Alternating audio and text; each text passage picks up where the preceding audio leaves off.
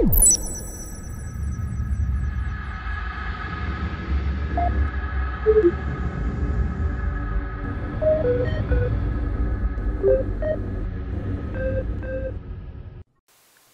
could tell of what these fallen sons are now, of what their betrayal brought them, and how power and pride mutilate nobility. But then anger would darken my words and hide the truth that you, my lords, so crave. I will not pretend to understand the reasons that drove my brothers down the path to ruin. That is for others to tell. Instead, I will seek to remind my lords of what these warriors once were, and so show the height from which they fell. It has been oft remarked by chroniclers of ages past that all wars begin with a single shot fired, the first spark of the first firearm to be discharged in either rage, in defense, or in betrayal. It is a pleasing narrative device that allows the human brain to grasp what is never, ever a simple occurrence. Rare is it that war is driven by a series of clear and concise motivations. Even should it appear so upon the surface, scratch that utter layer away, and you will find beneath the murky depths of forces social, economic, ideological, religious, and many, many more besides, all of whom powering two or more sides towards conflict. It takes work, rigorous applications of scholarship, education, learning, ability, and patience to construct a moving image of what truly leads to a war. Your humblest servant has, previously, attempted to do so, insofar as one can, dwelling as one does in a millennium benighted, using a mind ever besieged by the tendrils of insidious insanity. The Horus Heresy is a conflict so large, so calamitous, so all-consuming that even today, the walls of this palace within which I am privileged to dwell yet retain the scars they took from the guns of the traitors. This planet, this holy terra, counts as its foundations of its hive cities the dust of metropolises yet more ancient, demolished in the fires of the 16th Primarch's ambitions. Our Imperium rots from without and within, a juggernaut of an empire sustained merely through sheer inertia. We are born of heresy, all of us, the impact of the truest betrayal in human history continuing to reverberate 10,000 years later, when Horus Lupercal and his 8 brothers brought all human progress to a crashing halt. Humanity died in those years, that age of darkness. We will never recover. The Imperium endures, but it will never rise again. It is a gasp for air, stretched out over thousands of years. The future is hopeless. It is broken. There is nothing left. And if this long, slow death were to have a first shot, the opening salvo in a war that sundered a species, upon a single world was it heard. Know then, that this is a record of the beginning of a war that claimed the lives of uncountable trillions, of a day that sealed the fate of humanity forevermore.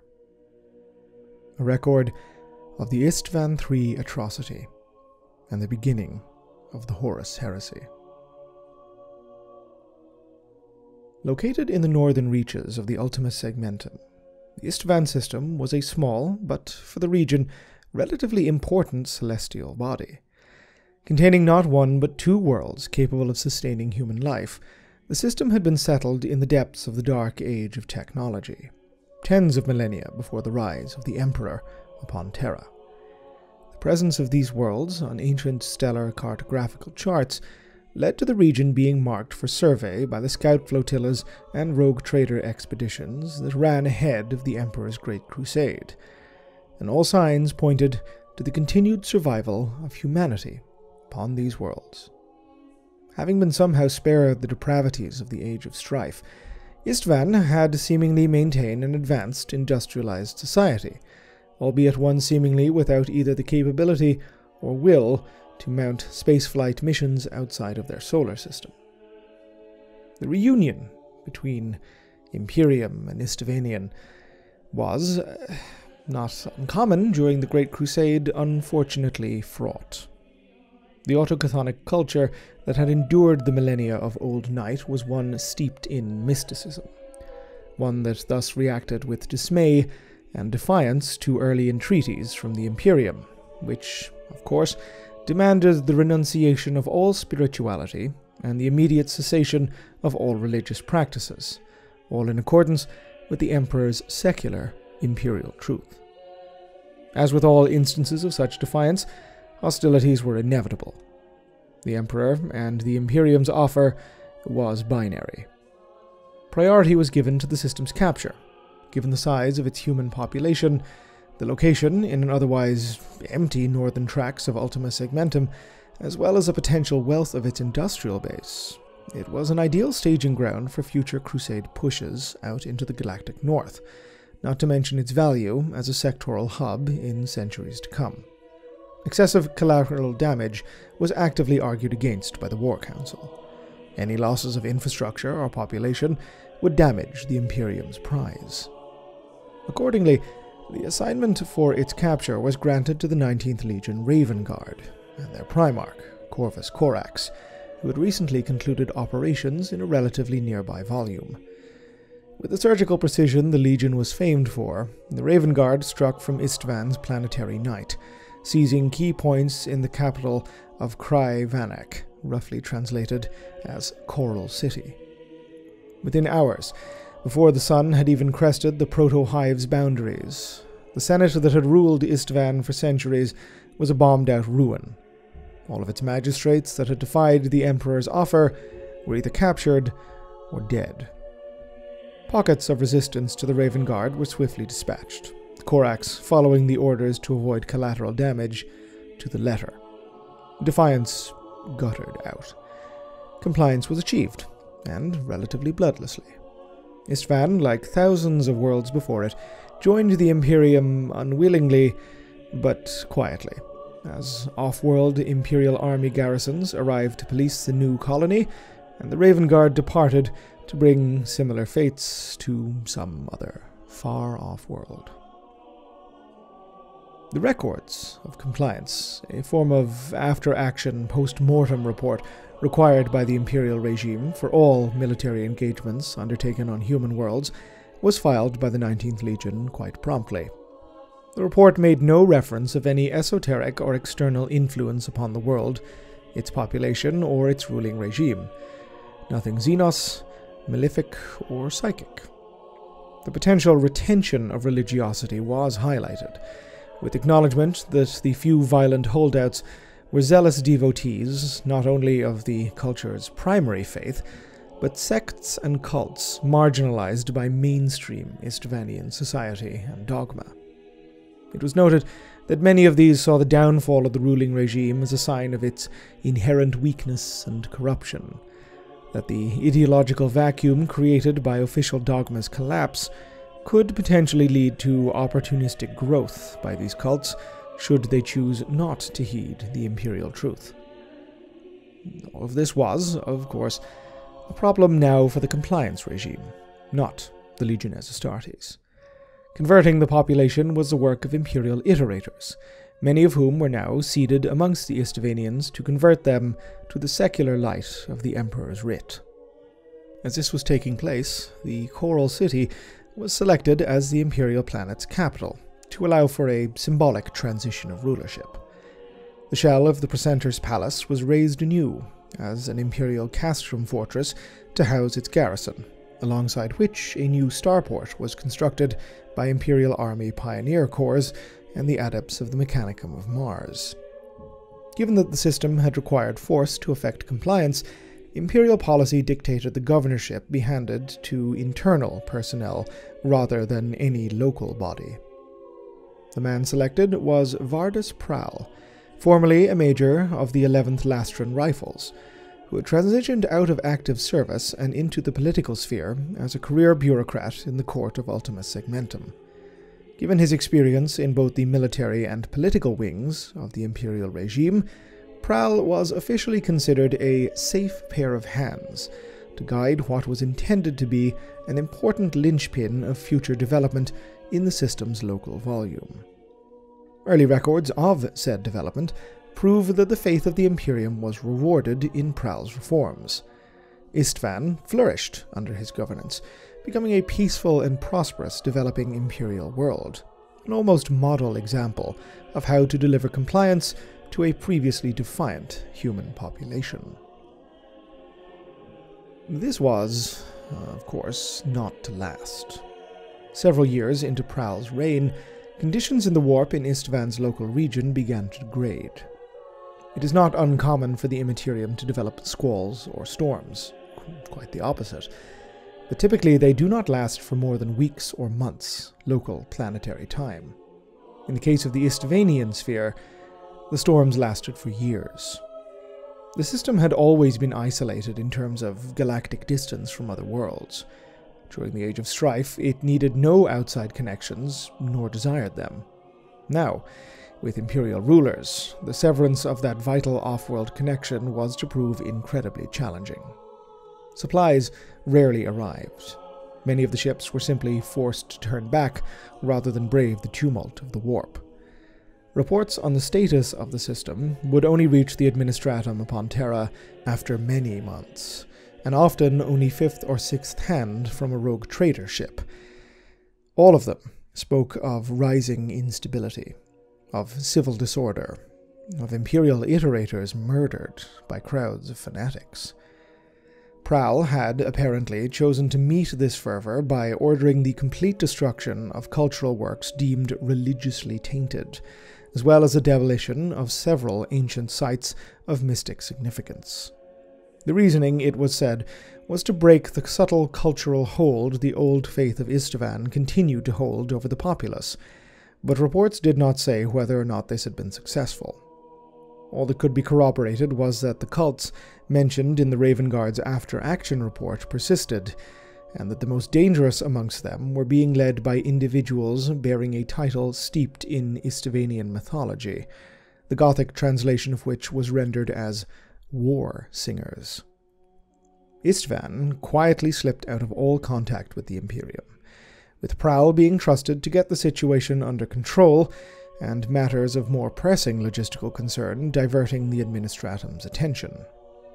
It was not until 6 years after the last official word from the system had been heard that, by chance, a single patrol ship of the 14th Legion Death Guard, on its way out of Neogeddon, intercepted fragments of an astropathic transmission. The ship's own astropath was rendered near catatonic by the information they received in their dream fugue. Isstvan III was in open rebellion. Vardus Prowl had fallen and was leading the revolt himself. He had become corrupted by the religion of the world, had become a mutant, had become a psyker, or both. The Coral City was drowning in blood. All non-believers would eventually be put to death, and an imperial world would now be cast down by the religious fanatics that rose like vermin from its sewers. Such an event could simply not be countenanced. Some who heard it blanched at the very idea. An imperial world? A compliant world? In rebellion? Such a thing simply did not occur within the boundaries of the Emperor's light. These individuals were, of course, unaware of the long history of sedition that occurred during the Great Crusade. The examples were not many, it must be clarified, but they did occur. The lack of official acknowledgement of them was, of course, entirely to plan. None defied the word of the Emperor, or the manifest destiny of the Imperium to rule every world within the galaxy. Certainly, none lived to tell of it, and their stories never made it to anything even remotely approximating greater awareness. Recidivism on compliant worlds was put down with maximum force, swiftly and thoroughly. What was perhaps unique about the Isstvan system was the scale. Billions of humans lived within the system, and it seemed now that open rebellion had been the case for years. Word of this had not yet leaked beyond the information obtained by the Death Guard, and none within the Imperium's various bodies who were privy to it would see it go any further. The stain knowledge of such an uprising would cause upon the Great Crusade was unacceptable, lest it breed sedition elsewhere. Introducing the idea that the Emperor could be defied? Impossible. Worse still, the appointed Imperial Governor was the figurehead of this defiance. The crimes of Isstvan and of Prowl demanded the swiftest of all responses, and the most merciless of all punishments. When the information reached the course of Horus Lupercal, 16th Primarch, gene-sire of the sons of Horus Astartes Legion, and reigning Warmaster of the Imperium in his father's stead, his was a fury most righteous. Prowl would pay dearly for this outrage, declared Lupercal, vowing to make a bloody example of the governor, and the people of Isstvan for their truculency. This was, of course, barely a hint of what lay within the coils of the Warmaster's true plans. As any student of history will be no doubt aware, the Warmaster Horus had by now fallen under the thrall of the primordial annihilator, the so-called Dark Pantheon of the Chaos Gods. The process of the Primarch's corruption had been a long and serpentine one, the tendrils of the Dark Gods infecting Lupercal's ego from without, while the resentments for the course of his life, for the course of the Imperium, festered within. Your most humble servant has previously attempted, where possible, to chart the course of this personal downfall, records of which may be perused by acolytes should they so wish. But suffice it to say, by the time the news of Isstvan reached his ears, Horus was totally resolved upon his course of betrayal, and he was far from alone in this. Behind him, proverbially speaking, was the Primarch Lorgar Aurelian of the 17th Legion Word-Bearers, whose own fall to the gods had taken place many years before his brother, and his legion wholly committed to their new deities. Entreaties, pacts, and deals most foul had already been sealed with the lords of the 20th Legion Alpha Legion, 4th Legion Iron Warriors, 8th Legion Night Lords, Alfarius, Perturabo, and Conrad Kurz, respectively. Kurz was at this point in his history all but renegade to the Imperium, having ordered the destruction of his erstwhile homeworld Nostramo, before taking his legion into the deep void and almost severing all communication from the Imperium. Perturabo, similarly, had wrought in his rage great suffering on the people of his world of Olympia, embittered as he was by an ego bruised from centuries of perceived injustices and mistreatment at the hands of his brothers and his father. Of the motivations of Alfarius Omegon, well, those can only be guessed at by chronicles such as mine. Suffice it to say, the Serpentine Lord of the 20th was never one to do anything by whim. These legions, and Lorgars, were, thanks to the Warmaster's efforts, involved in campaigns in precisely the galactic reaches they were needed by him. But their time would come soon. More immediately, Horus's attentions were turned to the mustering of the 14th Legion Death Guard, 12th Legion World Eaters, and 3rd Legion Emperor's Children, all of whom had been ordered to gather by his side. Counted amongst this muster were the Lords Mortarion and Angron of the 14th and the 12th. Fulgrim, the Primarch of the Emperor's Children, had been dispatched on a mission of utmost importance to Horus personally, but in his stead was represented by Lord Commander Eidolon of the 3rd. These three, as with all the brothers Horus counted upon, shared the Warmaster's grievances with their father, although for deeply personal and idiosyncratic reasons of their own.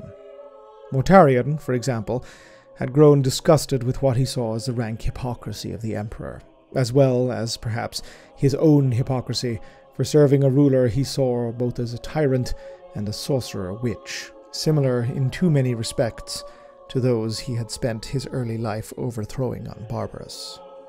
Fulgrim's desire for perfection in all things had devolved into a twisted obsession, aided in no small part by the eldritch influence of a curious sword he had obtained during the purgation of the Xenos lair.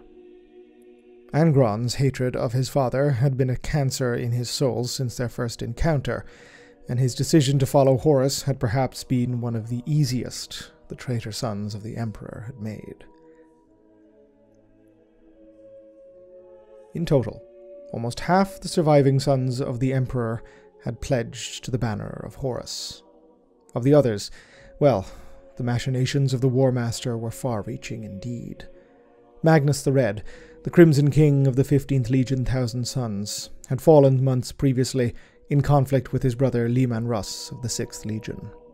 The burning of Prospero, as the battle had become known, was a direct result of Magnus's defiance of the Emperor's laws, it is true, but the death of the Primarch had not been explicitly the intent of the Master of Mankind.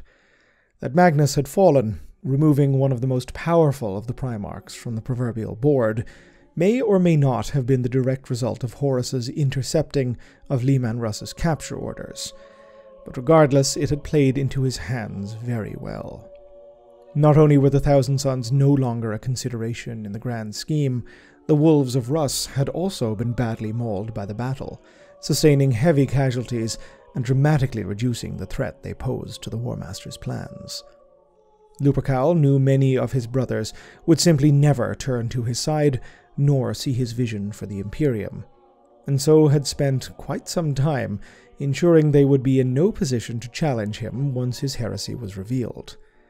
The Lion of the 1st Legion Dark Angels, inscrutable and ironclad loyal firstborn son of the Emperor, had been diverted to the far galactic west by the Warmaster's orders. The Blood Angels, the 9th Legion, and their sire, the Great Angel Sanguinius, had disappeared in the Cygnus Cluster, pursuing a mission on, yes, Horus's wishes.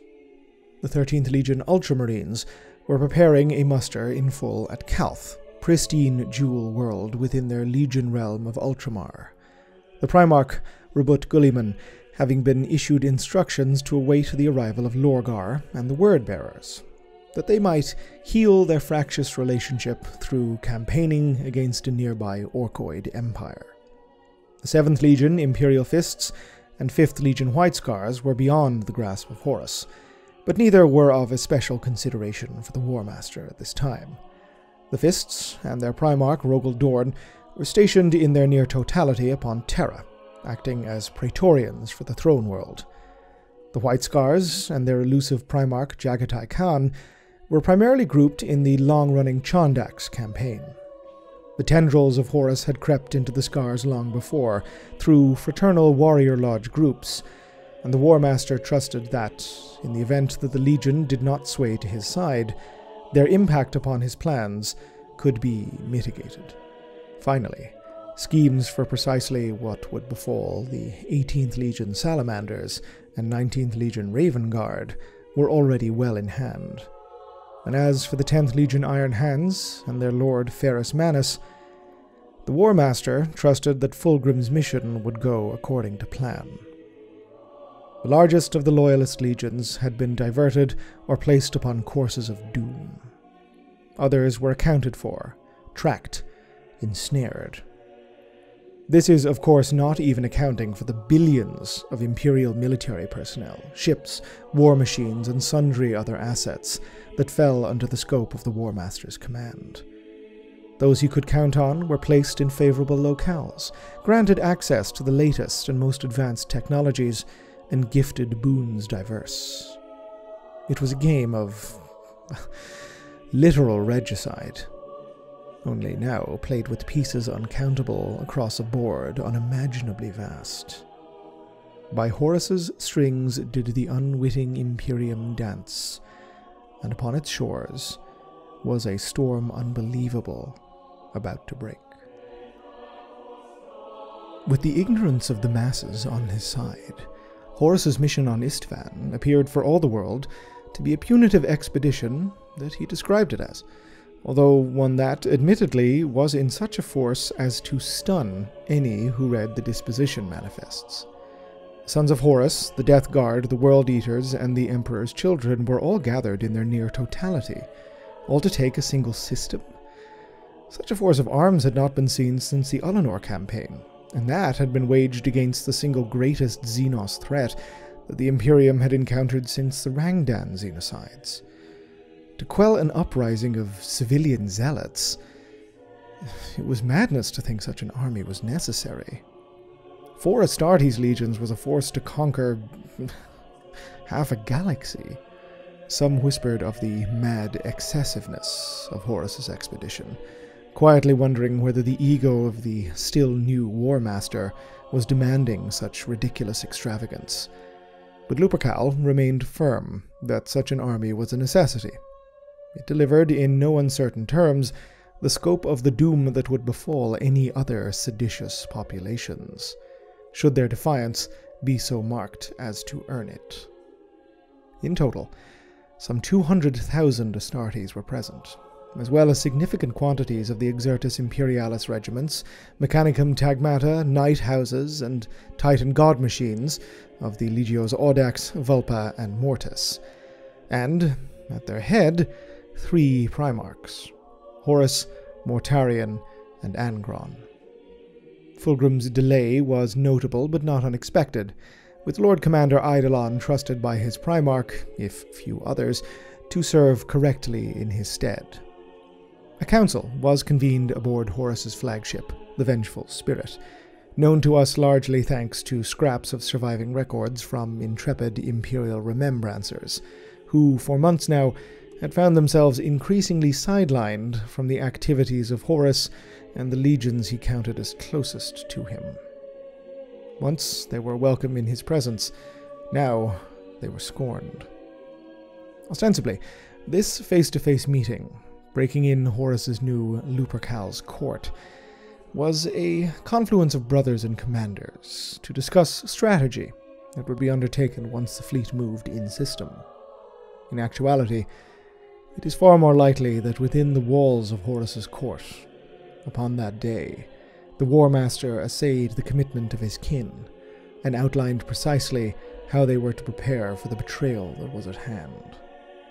An Astartes legion is not, as some may believe, a monolithic thing. Behind the iconography, the matching panoplies, the shared genetic lineage, they remain composed of individuals. Individuals that, yes, are psychologically maimed as part of their genetic ascension, indoctrinated to comply to orders, and to serve a cause higher than their own quasi-immortal lives, but they are individuals nonetheless. Despite the direction their gene-sires may elect to take a legion in, the Primarchs were deeply aware that many Astartes under their command would balk at the idea of treachery, that their loyalties would remain with the Emperor, the Imperium, and the ideals of the Great Crusade. Since his own fall to the predations of the Dark Gods, Lorgar Aurelian had been at work to mitigate this. The fraternal warrior lodges were of his idea born. Ostensibly a rankless meeting of brother Astartes, in actuality they were perfect vectors for the poisonous ideology the 17th Primarch had embraced to seep into the Legiones Astartes. The embrace of the lodges by the Sons of Horus had been widespread, and they were met with varying degrees of success across other legions. Not only, indeed, did they serve to sway Marines to the cause of the traitors, they additionally helped to identify those whose loyalty to the Emperor could not be counted upon, and would eventually supersede loyalty to Primarch. These Astartes would prove, once the plans of the Warmaster and kin were revealed, a massive potential problem. It is believed that, at this Council of Primarchs, Horus unveiled to the assembled precisely how he intended to deal with that problem. Isstvan, despite the forces arrayed against it, was not expected to be a simple pushover campaign. What scraps of intelligence the Imperium had obtained spoke to a potentially malefic taint present in the rebellious populace. At the very least, the existence of enemy psychers was assured, those aforementioned war singers. Such potential danger demanded a massive landing in arms. The Isstvainians had never possessed much in the way of militarized spacecraft prior to the initial compliance action, and none remained in orbit to trouble Horus's fleet. A mass infantry drop, formed to appear for all intents as one of the Warmaster's famous spear-tip maneuvers, would plunge via drop pod and flyer directly into the Coral City, denying the villainous Prowl any time to mount a unified planetary defense. The assault would be formed of infantry divisions drawn across all of the attendant legions. None would have much in the way of air cover, as the enemy possessed no airborne war machines, and there would be minimal armored vehicle presence, save for some tanks and support vehicles drawn largely from the Death Guard. What sparked curiosity for those selected for the initial wave was the manner in which it was seemingly being selected. There was little in the way of any sort of overall coherency. Astartes were seemingly being plucked almost at random from units, and said units were often finding themselves assigned to a different consul or captain than they had previously been subordinate to. For whatever inscrutable reason, the Warmaster was playing fast and loose with the chain of command not only of his own Sons of Horus, but 3 other legions besides. None, of course, had any authority to gainsay this, had any even sought to. The Warmaster had absolute authority to conduct the affairs of all military assets under the Imperial banner, and while the behavior appears to have raised eyebrows, nothing in the way of formal protest was lodged, even by legions that were, to put it mildly, quite prideful when conducting their internal affairs. There was one notable exception in this case. 10th Company Captain of the Emperor's Children, Saul Tarvitz. During the capture of an outlying Isstvainian orbital outpost, Captain Tarvitz, an exemplary line officer of the 3rd Legion, had witnessed what he believed was a display of antithetical genetic modification amongst the senior staff of his legion. Lord Commander Eidolon had, according to the journals of Tarvitz, displayed some sort of biological enhancement that had allowed him to project sonic waves from his throat and mouth, at such a rate and frequency as to destroy the bodies of the enemies arrayed against him.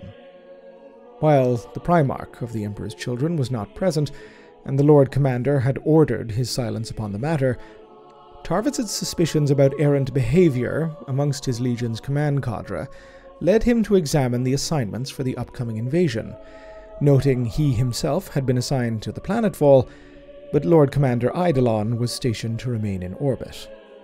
In fact, very few senior staff from any legion, and none of the Primarchs, were included in the initial duty rosters, not even the bellicose Angron of the World Eaters. Tarvitz was unsure as to why this was the case, especially in this instance, that a warrior so egotistical and oft vainglorious as Lord Commander Eidolon was to be seemingly denied glory of leading from the front lines.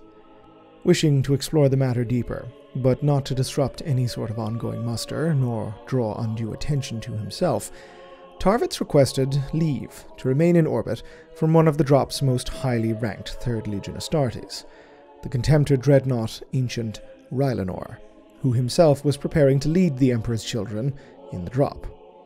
The suspicions of Saul Tarvitz, one Astartes amongst hundreds and hundreds of thousands, would soon come to play a part in history the man himself would scarcely have conceived possible. 4 specific target zones had been highlighted for the invasion. The Precentor's palace was the primary objective, given that it was the seat of imperial governance and the ancient center of Isstvan's theocracy, as well as the most likely location for the traitor Governor Prowl. The seizure of this was selected for the Emperor's Children. To the World Eaters was given the responsibility of capturing a series of plazas adjoining the palace, where resistance was expected to be both heavy and projected to converge, allowing the butchers of the 12th ample ability to indulge in their murderous skills. The Imperial-constructed western bastions were selected as the Death Guard's targets, with the goal of eradicating all those who dwelled within, and, if capture was rendered impossible, that they be reduced to rubble. Finally, the Sons of Horus were tasked with the seizure of a massive templum complex in the city's east. Known to the population as the Siren Hold, the historic buildings had been effectively abandoned during early Imperial colonization, mostly under the strict terms enforced by the Iterators and by Prowl. But orbital reconnaissance had registered not only significant human presence in the complex, but exotic and unidentifiable energy readings too. If the degenerate religions of Isstvan were here at work, this would appear to be the locus of both their arcane effort and their faith, making this perhaps the highest priority target of any invasion force wishing to both break the military and spiritual hold of an enemy. Resistance at the Siren Hold was expected to be fierce and powerful. The Warsingers, the enemy psychers spoken about in intelligence reports, had been encountered by Eidolon and the Emperor's children during their preliminary engagement in the system. The Psyker witches had reaped a toll upon the Astartes that was quite heavy before being brought down. Starports, typically selected as targets to allow for the landing of reinforcement and resupplies after an initial wave, were only marked as tertiary objectives. Clearly, the Warmaster expected a 4-legion planetfall to succeed in crushing the enemy in near totality in one swift maneuver. When it came, the wrath of the Imperium hit Isstvan with the force the world had never experienced, not even in those bloody days of early compliance. From orbit, the ground targets were hammered again and again by lance strikes, a blizzard of blinding light beams that lasted but for a brief moment, until, riding upon the atmospheric hell their firing had wrought, a steel rain of drop pods plunged planetside. Resistance was far heavier than any projections had made. The Death Guard reportedly made first encounter with enemy forces, assaulting the western fortifications. The Istvanians were recognizable as Imperial aligned, or at least their uniforms were. In aspect, they were appeared now mad, mutilated things, almost inhuman in countenance, corrupted, it was assumed, by the sinister sorcery of the Warsingers, possibly even under some form of telepathic thrall. Certainly they threw themselves at the attacking Astartes with what seemed like a complete lack of fear. Faced with the Death Guard, they not only turned Divisio Militaris standard-issue heavy weaponry against their attackers, but Basilisk artillery and Malkador heavy battle tanks too. Against another legion, this may have presented some challenge to overcome. To the Death Guard, it was yet another engagement where their famous fortitude would allow them to overcome. The 14th Legion's initial landing had brought them in so close to the Istvanian defences as to deny their artillery even minimum range. The torrents of small arms fire and support weapons fire poured onto the Death Guard as they emerged from their drop pods, fazed them not in the least. Wading through the storm that greeted them, Death Guard Terminators and support squads calmly and indefatigably targeted and demolished enemy bunkers, while the tactical squads of the Legion swept their trenches with radiological and chemical weaponry, annihilating anything living with extreme prejudice. The fate of these bulwarks was fully sealed by the arrival of a demi-maniple of Titans from the Legio Mortis, whose god engines pulverized what was left to dust. The methodical sweeping of this sector was not, to put it mildly, replicated elsewhere. In the plazas of the central districts, the World Eaters slaughtered their way through all that stood before them, cohesion lost as the senseless melee filled the dense streets of the ancient city. Overhead, however, precision landing vectors identified by the 3rd Legion were followed to the T. Purple armored flyers of the Emperor's children circumnavigating the Precentor's palace seemingly effortlessly, their assault ramps disgorging squads of Astartes in perfect formation deep into the heart of the enemy's administration and defense. Finally, across the city, the Sons of Horus attack on the Siren Hold was being conducted with that legion's famed tenacity and ferocity. But the complex rapidly degenerated into a multi-story firefight of epic proportions. The entrenched Istvanians using the labyrinthine temple complex to punish the invaders for every step forward. It was here, in the templum fane of a culture thought consigned to history, that the Warsingers first made themselves known to Imperial forces. The enemy appeared to be wielding psychic forces to manipulate sound itself, utilizing it to fly through the air, surrounding themselves with vibro fields to turn away small arms fire, and, most devastatingly, project sonic force in such a concentration as to shatter the ceramite power armor of the Legiones Astartes. Against the flesh within, even gen-hanced bone would turn to dust, modified flesh pulped to liquid by the songs of the war singers, whose presence additionally drove the half-mad armies of Isstvan into a form of cultic euphoria, serving as potent idols in flesh to the seditious enemy. The arrival of the war singers upon the battlefield was felt not only by the sons of Horus, whom they were now arrayed against, but across the whole combat sphere. A psycho-sonic scream of shattering intensity was recorded city-wide, an auditory assault resistance to which was only possible thanks to Astartes' physiology and power armor, the autosenses of the latter throwing up sonic baffles against the sheer overwhelming force of the scream. Curiously, abominably, it affected the completely unaugmented and unprotected civilians of Isstvan utterly differently. The populace, native, imperial, both, regardless of alignment, had been cowering from the inferno of war that had engulfed their world. With the arrival of this scream, they, as one, rose from their homes and hideouts and flung themselves at the invaders with a fanaticism unbridled. Without any care for their lives, with mouths frothing and eyes wild, the charge of the civilians took the Astartes by utter shock. The World Eaters, enmeshed within the civilian reaches of the city, felt it first. Dozens, then hundreds of thousands, a living tide of humans threw themselves at the chain axes and gladii of the 12th Legion. Never one to deny any a bloody death, the World Eaters happily obliged these thrall civilians, these mad things, but by sheer weight of numbers were being forced back to their landing zones. And Astartes, even alone, is easily a match for 100 mortals.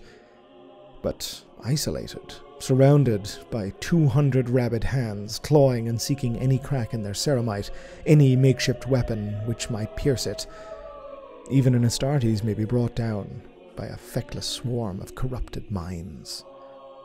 Bolters and support weapons ran dry. Even chain weapons became clogged with splintered bone and pulped viscera. The World Eaters were well accustomed to what, by the definition of any other age, would amount to war crimes most foul, but so rarely against an enemy that apparently did not care whether it lived or died. The battle, the slaughter, was hard fought. The day carried in large part thanks to the actions of two battle groups elsewhere. The first, led by 10th Company Captain Garviel Loken of the Sons of Horus, captured a bizarre, corpse-clogged shrine at the heart of the Siren Hold, putting to death its war singers, while in the center of the precentor's palace, Captain Lucius of the Emperor's Children battled the traitorous Vardus Prowl in single combat. Warped beyond all recognition, his once proud imperial armor contorted with eldritch psychosonic weaponry and augmentations, Prowl did indeed appear to be the leader of this corruptive cult. In desperate battle did Lucius slay him, the swordsman's peerless skill eventually overcoming Prowl's warped sorcery. With the death of this magister thing, this once Prowl, the hold of the psychic gestalt appeared to break, no longer motivating the enemy upon Isstvan. The abominable cacophony ceased, as did its hold on the population, many of whom appeared to fall catatonic or simply mad, thanks to its sudden dispersal. The rebellion, as it had been, was no longer functioning. The mutilated militia, bereft of a motivating force, were mopped up with ease, butchered as they wandered dumbstruck through the ruined city. It appeared that victory was won. Hard fought, yes, but the triumph of the Warmaster's retribution had been delivered. Or so all those upon the surface believed. Aboard the vengeful spirit, Horus, the Warmaster, had gathered in the main viewing gallery a curious audience.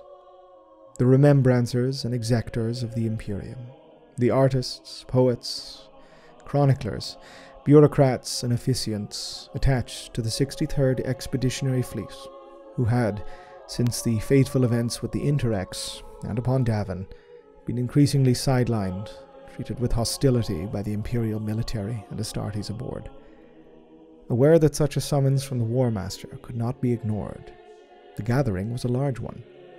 Almost every single civilian aboard was present, including the Remembrancers Euphrates Keeler and Mercedes Olaton, and Iterator Primus Kirill Sinderman, although these three were making all efforts to disguise their presence, owing to issues Keeler was having with her status in the expedition's burgeoning cult of the Emperor deified. Elsewhere in the fleet, Captain Saul Tarvitz had made a discovery that had, fundamentally, broken his world. He had uncovered orders that the weapons bays of the entire fleet had been ordered to be loaded with exterminatus-grade weaponry, specifically the monstrous Life-Eater virus. These were quite literally weapons with which worlds could be killed, an ultimate sanction hitherto reserved for planets deemed utterly lost to Xenos infestation. Nothing survived them.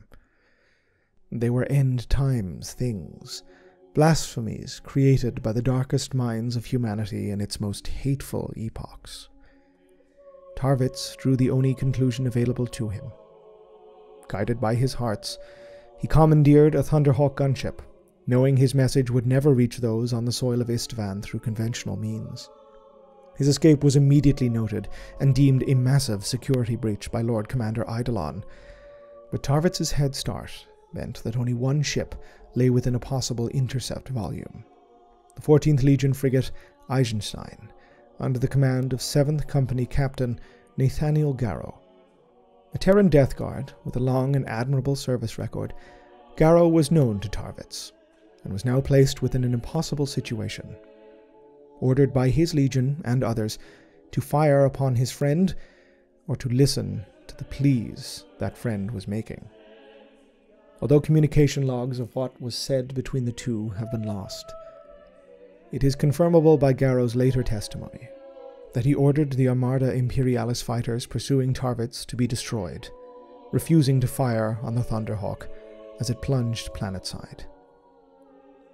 It is safe to say that without this one decision, history itself may have taken an entirely different course. Aboard the Vengeful Spirit, the gathered civilians beheld a figure they had not seen in months or years. Horus Lupercal, armored in night, bedecked in wolf pelt, possessed, it seemed to many, of a conviction that went beyond even his typical resolve. In the viewports outside, inexorably, the battleships of the fleet were assuming a position over the planet below, an arrangement for all the world appearing to be for orbital bombardment. Like vast metallic cetaceans, the Vengeful Spirit, the Andronius, the Firebird, the Killing Star, the Conqueror, the War Child, the Gauntlet of Spite, the Indomitable Will, all arrayed themselves. Horus bade the Remembrancers watch, his voice quiet yet reaching to all ends of the vast hall. They wished to see war, he declared. This is it. With that, droplets of light fell from the fleet, tiny bright pinpricks falling planetward, in pure silence. The first of the virus bombs detonated above the Coral City itself. Air-bursting munitions, they were intended to seed the atmospheres, upper and lower, with great clouds of their payload, and they did this with inhuman, uncanny precision. A single bomb could devastate a small world. Isstvan was drenched in hundreds. The plumes of Life-Eater agents fused into the great clouds, racing outwards across the planet's atmospheric systems, carried upon the wind and air with terrifying speed. From orbit, it appeared for all the world as if stains were spreading across the pearl of the world. The assembled remembrancers grew quiet as they beheld the sight. Some began to weep, softly. From so high above, it was all soundless. Planetside, the air was filled with screaming. Human, Astartes, fauna, the virus claimed them all. The virus claimed everything living, from the mightiest transhuman warrior to the smallest bacterium.